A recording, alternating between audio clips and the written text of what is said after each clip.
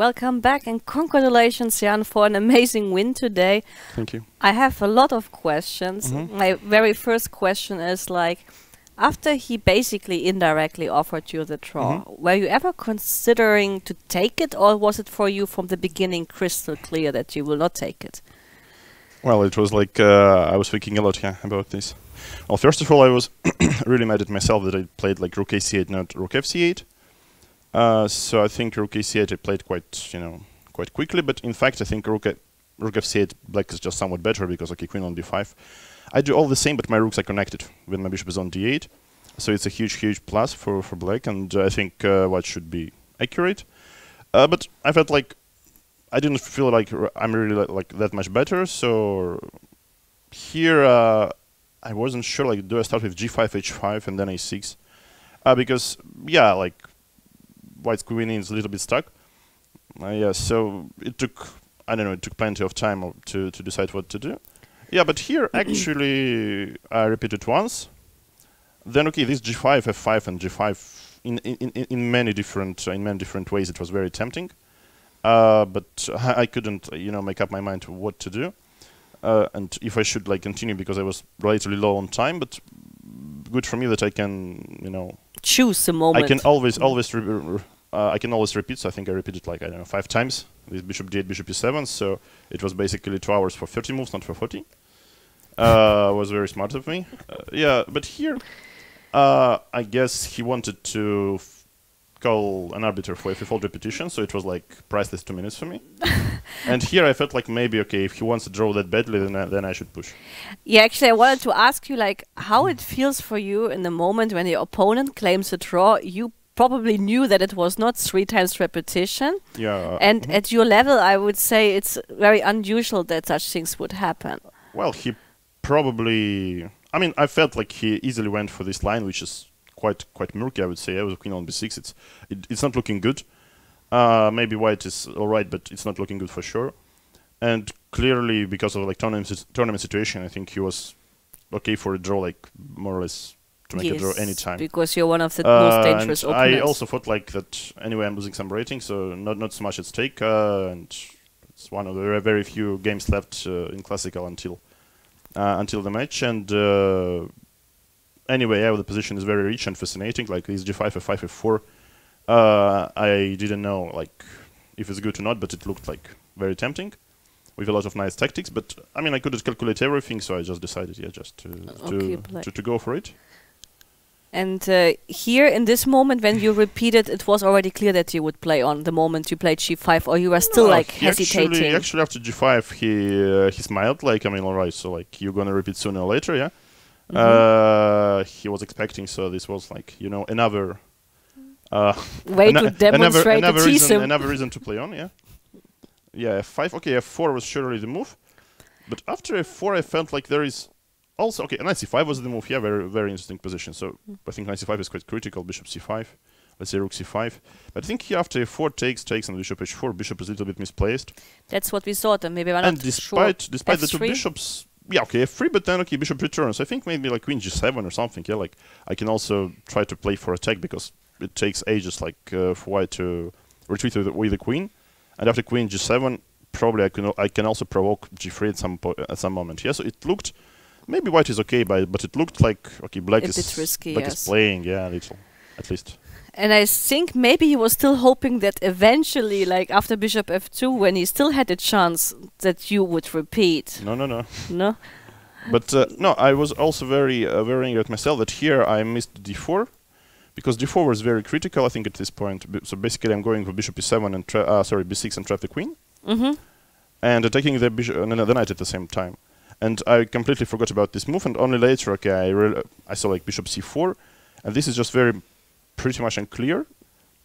I'm not sure if maybe I'm even winning here, but I'm not sure. Everyone is hanging, yes, sir. Like, let's say if knight e7, queen g5, knight g6 looks smart. And maybe like after queen g4, rook takes e4. I mean, okay, lines are really fun. But I think the problem was that, hang on, like d4, bishop c4, knight e7, maybe queen d4. Okay, queen d4 here, I can at least take on d4.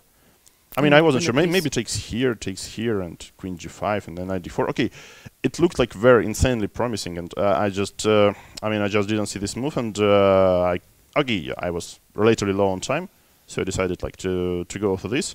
And of course, immediately after I took, I noticed that d4 was smart. an option, yeah. Yeah, and after bishop c4, okay, I'm not sure what's going on, but it surely was like, I mean, okay, I shouldn't whine too much, because the game like ended in a good way. But I think this was like one of the critical moments. I have a question. If he had played not f3 but f4, what was your intention in this my intention moment? was to immediately repeat once.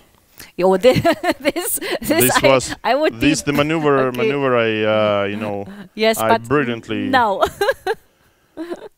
Yeah, probably there is a way to play like bishop d8, queen c5, bishop f6 also. And to allow this the is capture on g5. Ah, no, sorry. At some point, maybe here after bishop d8, queen c5, maybe here to play g4. I'm not sure, because strangely enough, okay, this is not so great, yeah, for white either. So I mean, of course, what I did is very, very like Knight d4 very here? tough. Well, knight d4, maybe I can just take on d4. With this bishop, I think I might be slightly better, like even in the endgame. So not necessarily, but also like bishop e7 here, queen c3, bishop f6. So clearly, I'm choosing the moment here, like where I like decide to make a draw. So like f3, of course, is more. Is more interesting because, maybe d4 just wins, yeah. But then if d4 wins, then okay, then shame on me. But this also looks great, to be honest. Of course, repeats once. Well, I'm not sure. I'm not sure what was going on. So this was my intention, like bishop f6 and see what happens. Also, he had like a move here. I thought maybe it was worthy to try it, like play this. So let me imagine knight e5, queen c8, bishop b6, and here queen c5. I wasn't sure what is this. So clearly, okay, we'll have queen for two pieces, but here I wasn't sure. Like maybe white is in time, yeah, like to get a nice positional compensation, yeah, because then he takes on. I mean, that's very, very tricky. So if I play d4, then okay, white is probably lost. But if he plays bishop c3, white can never be worse here. So this was very, very critical. So after bishop e1, okay, probably I'm not forced to play knight e5. That's another story. I can go for the same, like bishop f6, but maybe queen goes to f2, and this is more easy for white to play later on. But here probably, yeah, here I thought like, okay, rook c1, I think a careless move. I would probably play queen b6 anyway. And try to play knight c5. Yeah, queen b6, probably queen g7. I have to, if I want to play on. Okay, let's say king h1. And this position, well, I wasn't sure. So, yeah, obviously I can get back to my good old bishop d8, bishop e7 strategy, yeah? Like kill another couple of moves and take a draw. But maybe it's just playable, yeah, like as it is, because, okay, his pieces are far, and maybe like king h8, rook g8, I don't know. Well, would be a different story.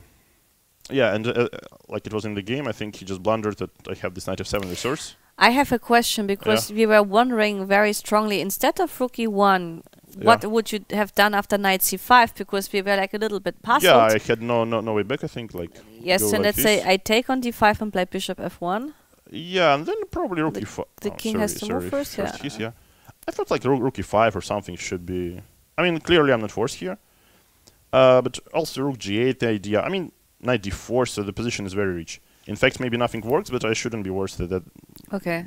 That's for sure. Just to us, it looked more natural than this rook e1 well, he blundered knight f7. Rook e1 was very smart, intending with playing knight d4 after knight e5, but yeah, unfortunately this doesn't work.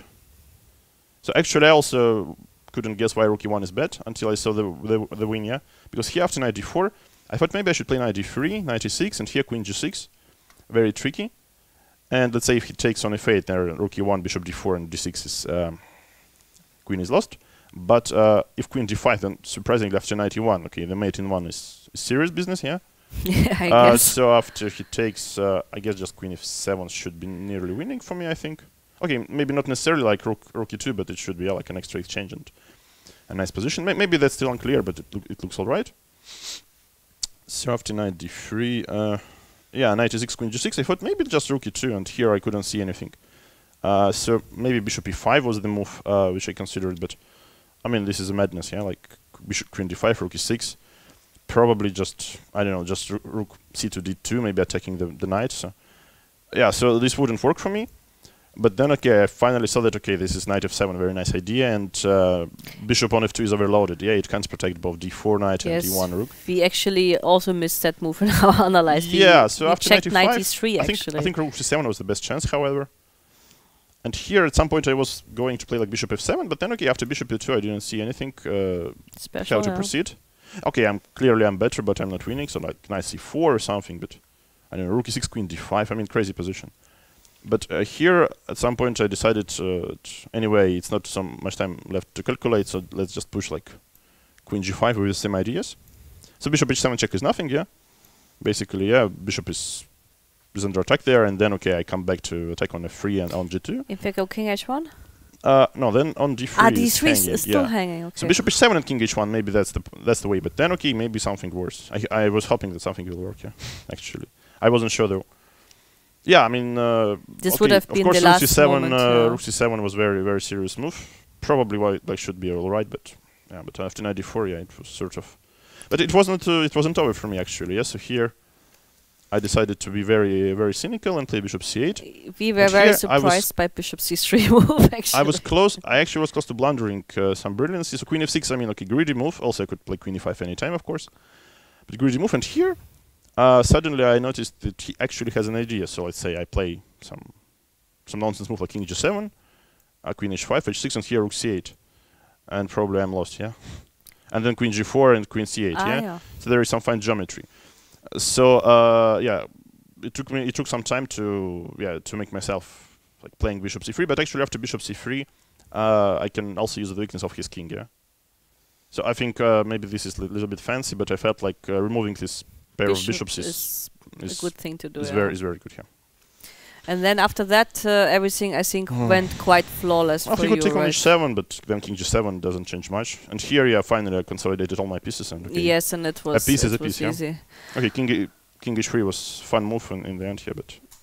So I mean, like when you look back at the tournament, you started with 6 draws in a row. Did it ever happen to you that you played a super good tournament where you started really with 6 consecutive draws? I mean, what do you mean super good? Like when you play a super strong tournament that you would start with 6 draws, because for us it's very usual that you usually score a lot, but also like not having 6 draws in a row is something which I think I never have seen with you. Well, you know, everything happens, yeah, you know, sooner or later. I think I had like some tournaments, some long draw sequences, but I mean I can't recall, so it should be studied, yeah.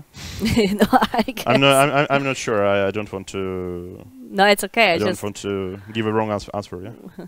No, we were just curious because we never I guess discussing with Yasser that we don't remember a tournament where we would start with 6 draws in a row. Yeah, probably start with 6 draws. Yeah. It was something unusual for us. Yeah. And after the tournament, you have any plans till the match or something special, or you want to do a lot of sports? Get back to work. Probably. Get back to work, to prepare, do a lot of sports. Despite the chess, you do some sports or something special exercises to keep in physical shape? No, I'm just trying to survive. Okay. First this tournament, then then trainings, then the match, yeah. But you pay attention to sports. Yeah, indeed. But it's I'm not going I think I'm not doing as much as before Dubai match, because yeah, it probably was a little bit too much that time. I don't know if you want to answer this question or not. How you would evaluate your opponent, like Ding Liren? What kind of player he is for you? Is he someone you have a good score against? I think we are pretty much have the even score, and obviously he's one of the strongest players, perhaps ever, and obviously also right now. So yeah, to have a chance, I should give it all. So let's see. All right, then. Thanks a lot for coming here, and congratulations again for an amazing win today. And I hope to see you one more time at least, or maybe 2 or 3 more times with a good run for the remaining games. I'll try. Thank you.